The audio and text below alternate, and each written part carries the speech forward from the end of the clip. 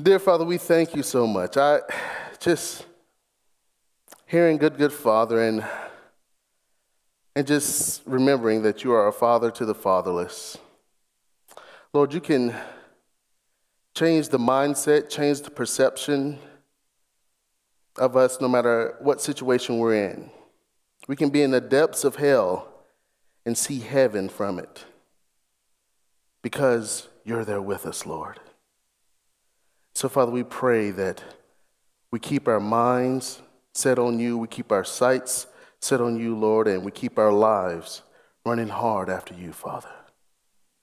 In that way, we can be exceptions in this world. We pray in Jesus' name. Amen. As you guys know, Tuesday is a big day. I'm going to go ahead and get this out of the way. We are voting. And, as I was thinking about putting this message together, it could go in a whole number of different directions. And I wanted to make sure that I didn't get caught up in this socio-political tornado and miss out on sharing the message that God really wanted us all to hear. So I will say this about Tuesday. Along with our privilege and responsibility to vote, I want you to know that there is a freedom there. There is something there that not many other countries around the world have. That opportunity to choose. That opportunity to know that every single vote truly matters. It's not manipulated by those who are in power, who are corrupted. Truly, every vote matters. And yet you still have this choice. You can vote for one of the major candidates. You can write someone in, or you can choose not to vote at all.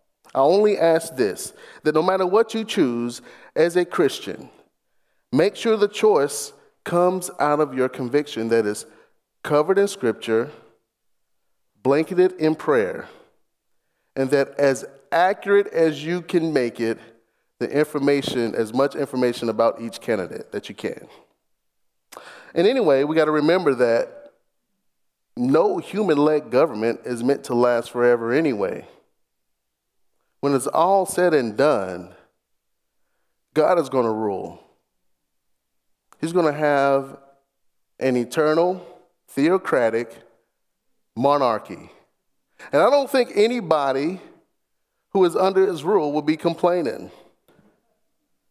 Or at least me as a citizen of the kingdom of heaven, I won't be complaining.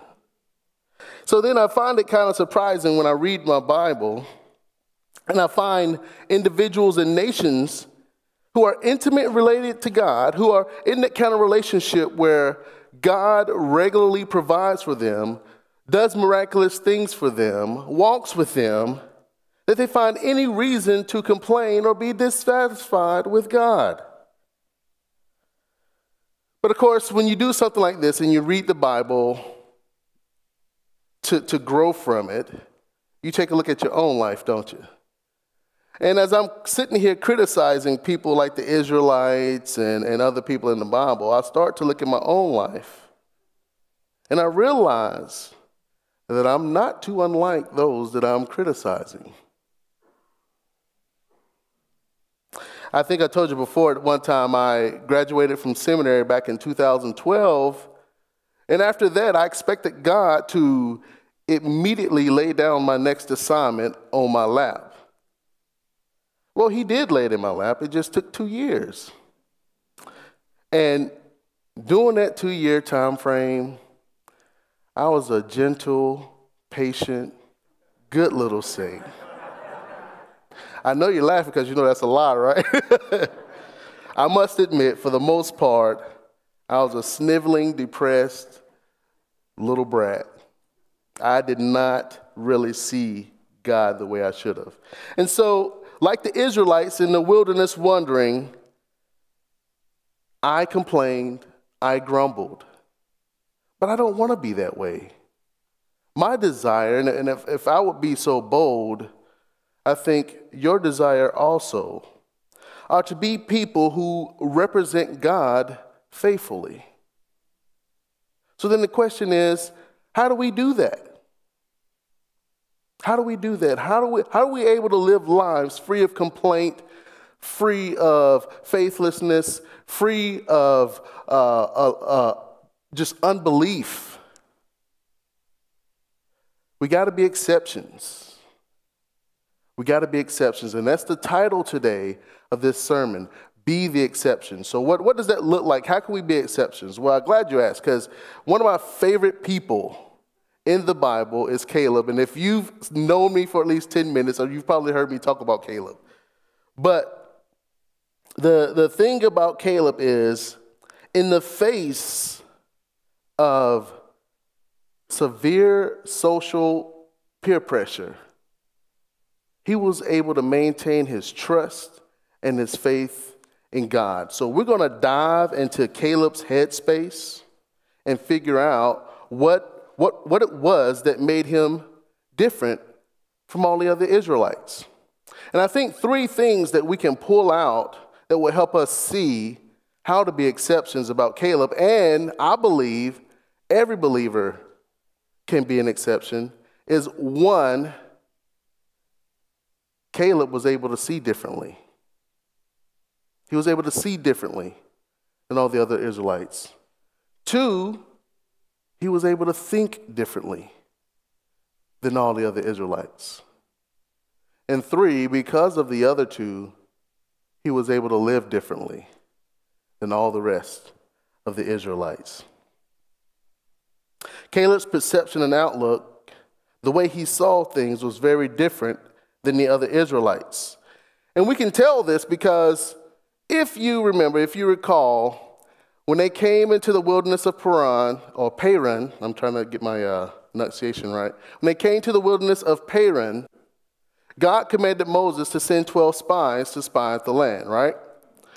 And each scout was a representative of each tribe. And Caleb got chosen. Now, I'm jumping ahead a little bit because this is important. I want you to know this about Caleb. Did you guys know that he was a Gentile? Yes.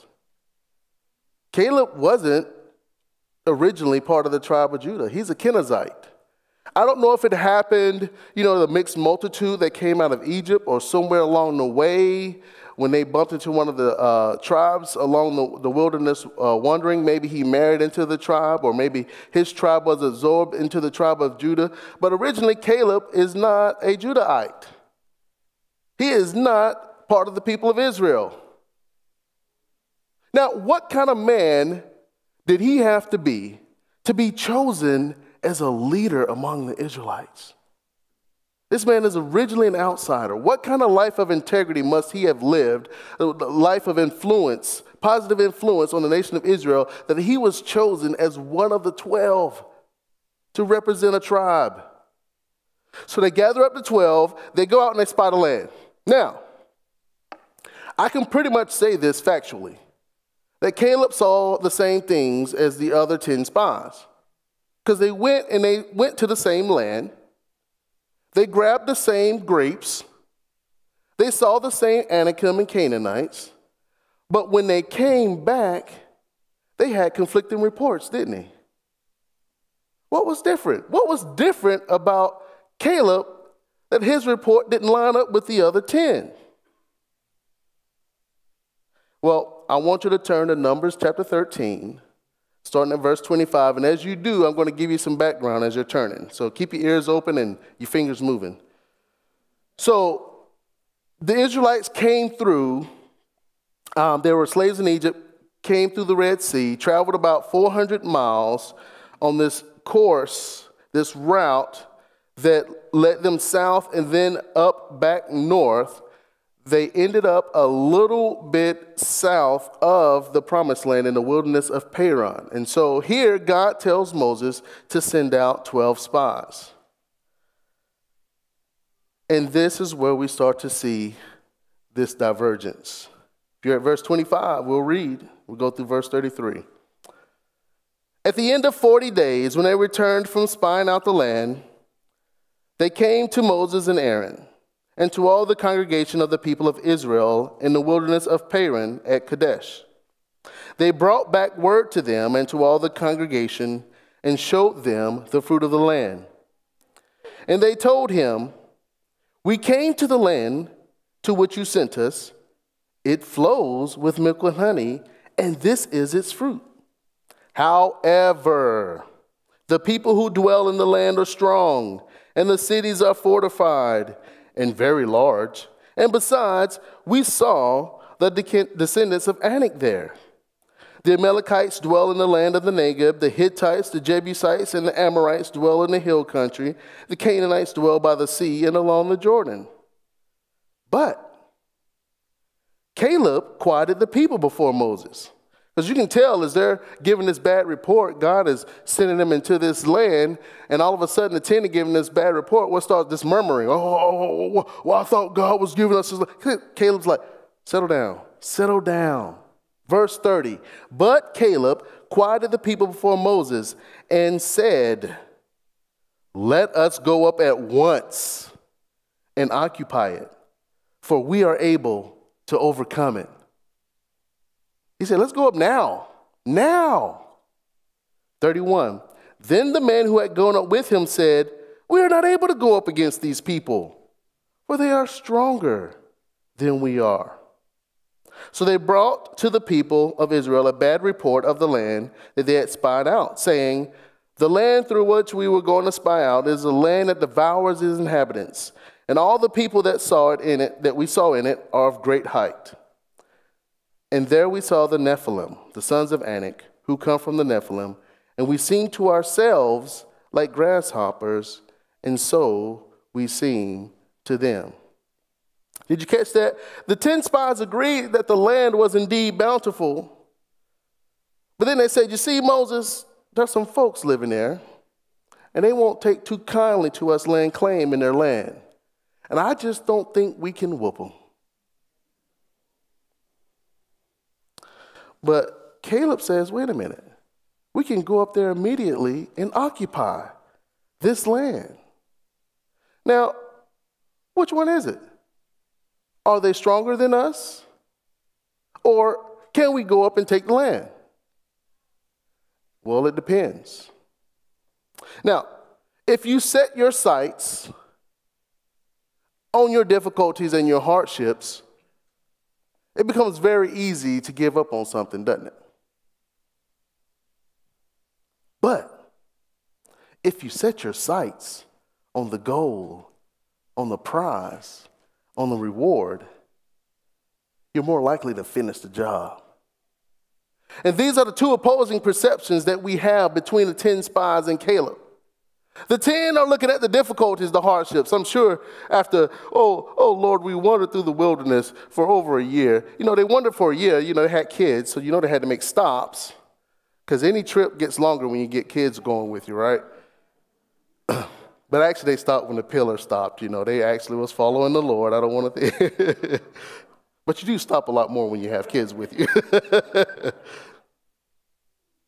And it's like, we'll wander through this wilderness for over a year, and we just thought we could just walk right into the promised land. Isn't that the way you were going to do it, God? Just make it easy for us. Caleb went out there and said, oh, yeah, I see those guys. Look at this. Look at these. Oh, Lord has given us something good. He ain't paid no mind. He ain't paid no mind to the Anakim. He didn't care because his eyes were on the prize. And he knew who was going with him. And the other Israelites had forgotten. And they said, and I want you to see the placement of this. They said first, in verse 33, "And we seemed to ourselves like grasshoppers, and then we did to them." See, they first perceived themselves as grasshoppers, small, easily squished, and then their mindset got transferred to those around them. I wonder if they thought differently about themselves, if the other people would. You remember as they traveled through the wilderness wanderings, this wasn't a surprise. The reputation of God had already gone out. People knew about the Israelites. And how did other people groups react when they heard the Israelites were coming through? They were scared. They were scared to hear that the Israelites were coming by their way because they knew that their God traveled with them. This was new. This one knew that a God actually traveled with his people and worked for them everywhere they went. They were used to having God here and a God here and a God there and a God there. They're not used to this new God who comes around everywhere, messing everything up. But see, what happened is the Israelites lost sight of that. But not Caleb. Caleb and Joshua, man, them boys were pumped. They're like, we've been traveling through this wilderness, man. Hey, look at them grapes. I'm hungry. Let's go. Let's take this land. So then now my question to you is, what is your perception of your own life? How and in what way do you face the difficulties and the hardships that you're going to, because it is impossible. If you are a human being, one of the very concepts of being human is going through hardships. Suffering will come upon all of us. So how are you going to approach it? Are you going to be blinded by the challenges and problems in your life that you can't see any way out? And you're going to be like me, grumbling and complaining to God about every little thing that goes wrong? Or are you going to lift your eyes a little higher? I think about that psalm, I will lift my eyes unto the hills from whence cometh my help. That's the King James Version, sorry. My help comes from the Lord. Lift your eyes a little higher and see who is walking with you through those difficulties. And if you set your sights on the Lord because he offers you protection and rest, then your mind and your heart will be at ease through the difficulties you go through. And that just don't make no sense. How can you be going through something and be at peace? That just makes no sense. Why? Because we see differently. We're not focused on our problems. We're focused on our Lord. And when the world sees this, they will marvel. They will say, that's an exceptional way to view things. Now, because your perception will be different, the way you see things will be different, then the way you think about things will be different. I love this quote from John Milton when he said, the mind is its own place, and in itself can make heaven of hell and a hell of heaven. How you think about something.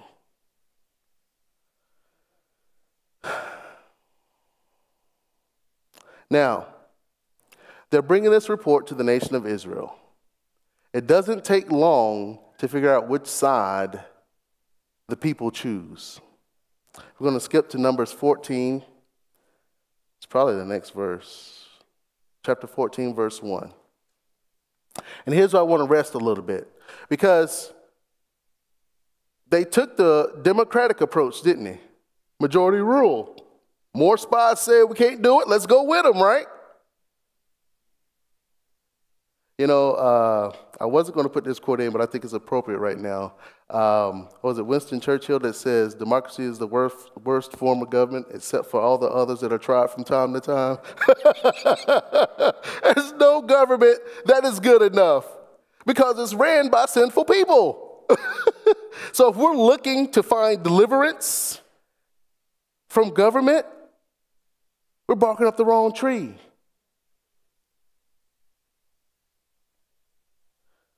Majority vote rules, so they went with the 10. Listen to this. It's this pathetic display of unbelief. Verse 1 of chapter 14. Then all the congregation, they always raising a loud cry. You ever notice that? The people of God are always raising a loud cry. Then all the congregation raised a loud cry, and the people wept that night. And all the people of Israel grumbled. And actually, what that word means, it's much stronger than that. They didn't just grumbled. It says blamed. They blamed God for where they were. Isn't it funny how everybody doesn't believe in God, that something goes wrong, then you want to blame him for everything? Why did God allow this? This isn't right. I'm a good person. No, you're not. You're lucky that your heart is still beating and your lungs are still pumping. You're blessed. You're blessed. But here they are grumbling, blaming God against Moses and Aaron. The whole congregation said to them, "Oh, would that we had died in the land of Egypt. Oh, would that we had died in the wilderness." What in the world? Don't you know that as long as you're alive, there's still a chance? What are they talking about? Would that we had died? Wait. Now, again, I'm going off the beaten path a little bit. Didn't they see the 10 plagues? Didn't they see? Now, you got to understand, at that time, Egypt was the most powerful nation in the world, not Canaan. They were enslaved by the most powerful nation in the world. Didn't they see God do 10 plagues and deliver them? And didn't they see him open up the walls of the Red Sea and they walked through? Didn't they see him provide for them that whole wilderness? What? How all of a sudden now they can't trust God? But see, that's key. It wasn't all of a sudden, was it? No. This falling away, this unbelief happened over the course of time. It wasn't a precipitous drop down a cliff. It was a slow roll down the hill. Disobedience and disobedience. And we can see that because God says later in chapter 14, these 10 times he even numbered it, these 10 times have you tested me. If you go back to chapter 12, just one chapter before where we started, Miriam and Aaron opposed Moses for marrying a black woman. And they said, "You think you're the only one God speaks through?" They were racist. Let's call it what it is. They were racist. And this is just before going to the wilderness of Paran. So this wasn't, we just all of a sudden don't believe. They have long before turned their hearts away from the Lord. This is just a straw that broke the camel's back. See, we all think, God's grace, yeah, it lasts forever. Let's just float along and do nothing. Let's not listen to the Lord because he forgives our sins anyway. Let's say the prayer and know that we're going to heaven and be disobedient for the rest of our lives. No.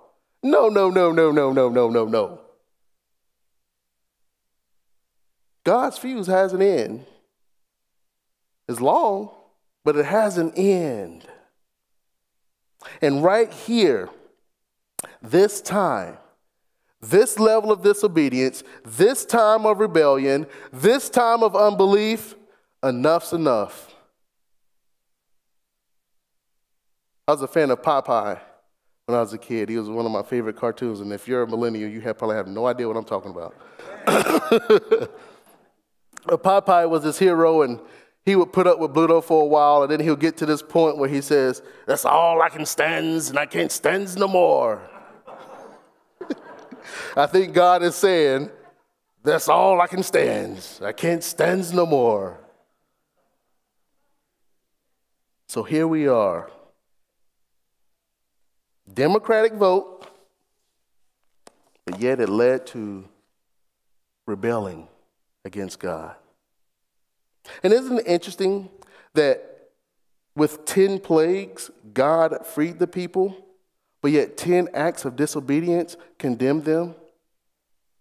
I thought that was interesting.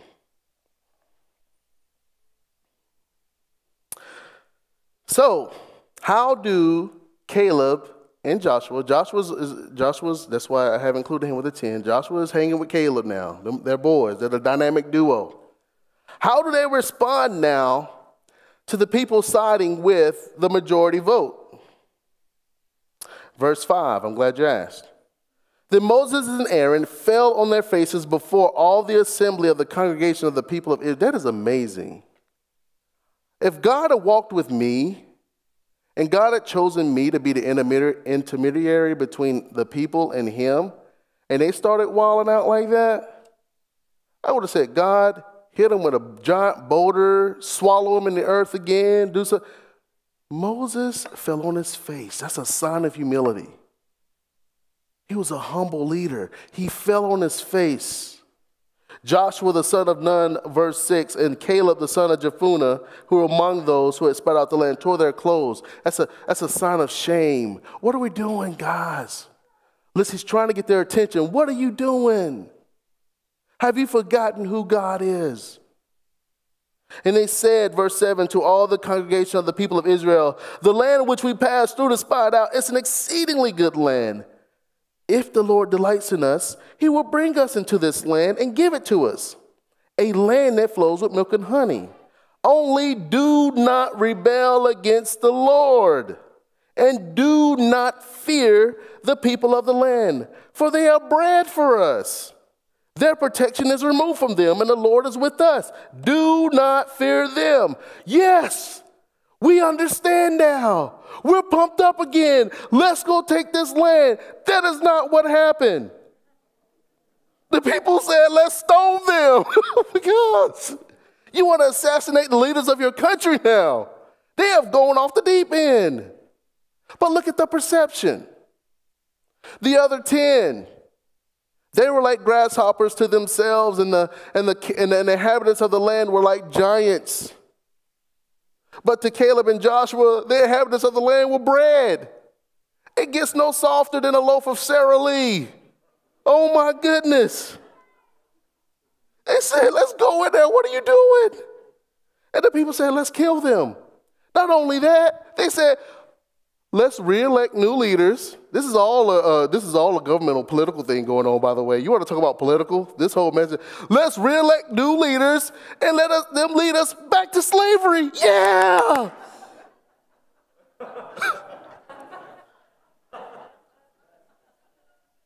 And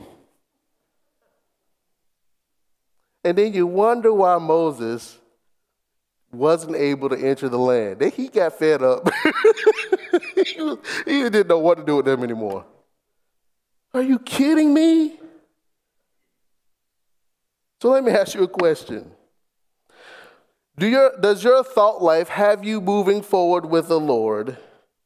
Or are you backtracking or even standing still because your thought life is paralyzing you? What is your outlook on the future?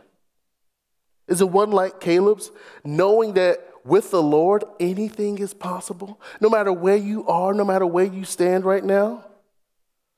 Or is it like the Israelites and you're enslaved by worldly thinking? Are we spending our time grumbling and complaining about every little thing that happens in our lives? Have we become too comfortable that we don't know how to handle suffering? Here's a few passages about thinking. Romans 12:2. Do not be conformed to this world, but be transformed by the renewing of your mind, that by testing you may discern what the will of God is, what is good and acceptable and perfect. 2 Corinthians 10:5. We destroy arguments and every lofty opinion raised against the Democrats or Republicans. No! Raised against the knowledge of God. And take every thought captive to obey Christ. Philippians 4:8. Finally, brothers, whatever is true, whatever is honorable, whatever is just, whatever is pure, whatever is lovely, whatever is commendable, if there is any excellence, if there is anything worthy of praise, think about these things. When you vote this Tuesday, think about these things. After the results, think about these things. Wash and renew your heart and mind in the Word of God.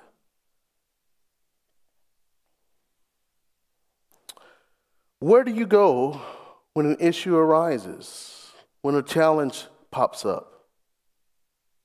Do you go to the Lord in prayer and seek guidance and wisdom from Him?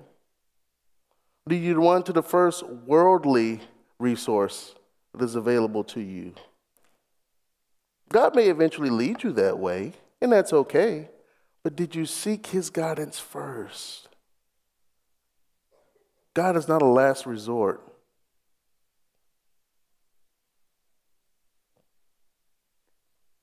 If how we see things and the way we think about things is going to be different, then naturally, how we behave and carry ourselves is going to be different.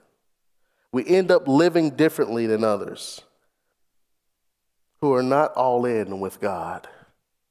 So now, how do we know this about Caleb? Okay, you don't have to turn there. I'm gonna talk about it because we're getting on time. But God pardoned the people. He was going to wipe them out, just in case if y'all didn't know that. God was done. Moses prayed for the people and said, Lord, by your name, you must carry this through because this is a promise that you made to the people. And God says, okay, I will pardon them, but here is the deal. They will not enter the land. There's no way I'm giving them knuckleheads this land. They're done. They will die in the wilderness like they wanted. Isn't that what they asked for? What, that we would die in the wilderness? God said, okay. Oh, man. Be careful what you pray for. And here's the deal. God didn't put Caleb and Joshua on cryo sleep for 40 years. The righteous suffered with the unrighteous. That's going to happen sometimes, ladies and gentlemen. God is going to pronounce judgment at times, and that judgment will leak unto the righteous. And I don't think God is being mean.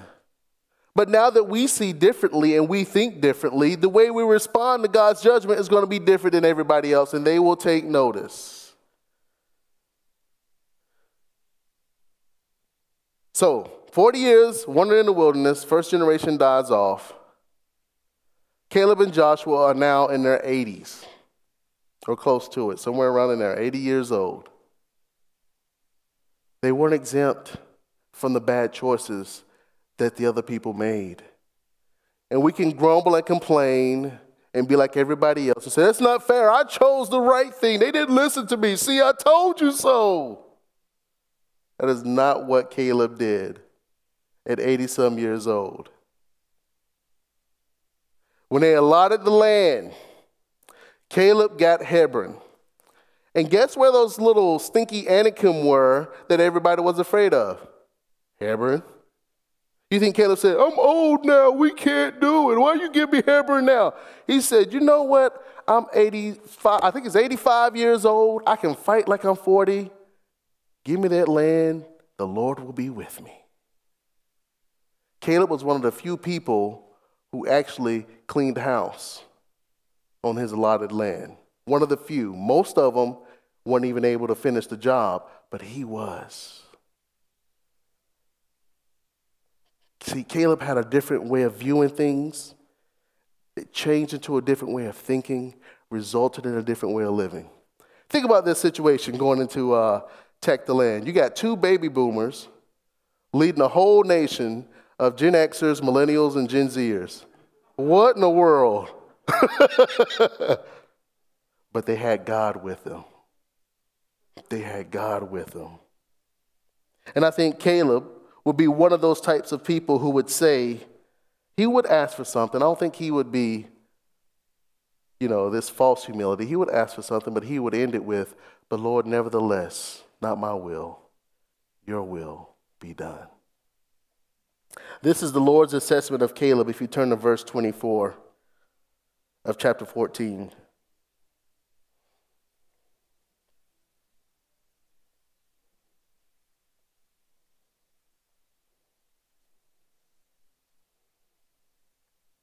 This is what the Lord said of Caleb. He said, my servant Caleb, because he has a different spirit and has followed me fully, I will bring into the land into which he went, and his descendants shall possess it. Caleb followed the Lord fully. That doesn't mean he was perfect, but what I think it means is there was no area of Caleb's life that was untouched by the sovereignty of God. Everything about Caleb, his mind, his heart, his soul, his body, his entire life, he devoted to God. And he lived it out that way. So now, how do we become exceptions in this world? We must see differently. As we vote Tuesday and as we live the years after that, regardless of the results, we see differently. And then we think differently. God has a plan. He has not abandoned us regardless of what happens. God has a plan. And it is not to destroy us. We know that. We know we have a happily ever after, whether we die now or we hear when the Lord comes. If you are in Christ, you know you have a happily ever after. And then that should cause us to live differently among the people of America and the world. They need to see unity in the church. They need to see love between the brothers and sisters of Christ in the church. They need to see fervor and passion for God out in this world, loving our enemies.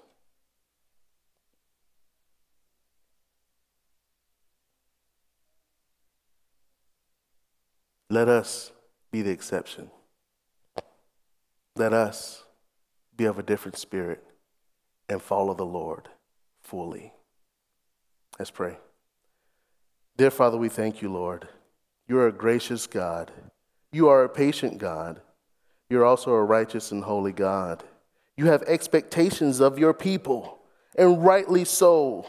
You have given us life when we were dead. When we abandoned and left you, you restored the relationship. We owe you ourselves, Lord, and ourselves is all that we can give to you. So I pray, Lord, that as we think about this upcoming political season and voting and everything else, let us not be swayed by all of the fear that is shared among us from the world, but let us see differently. Let us see differently that you are still working. You are sovereign. You raise kings up and you bring them down. Let us think differently, Lord, that we can trust you, that we can rely on you. You are trustworthy. It is okay, regardless of what we're going through. We know that all our circumstances are not going to be favorable, but you promise to be with us through all our circumstances. And then we live differently. We live differently. We live lives that are like your Son, Jesus Christ, who walked the earth, Lord. We have the example. We know what's required. By your Spirit, Lord, we can do it. And for anyone who is on the outside of Christ and not in him, Lord, you offer freely the gift of salvation. If anyone is wanting to accept that gift today, find someone to talk to, I pray. In Jesus' name. Amen.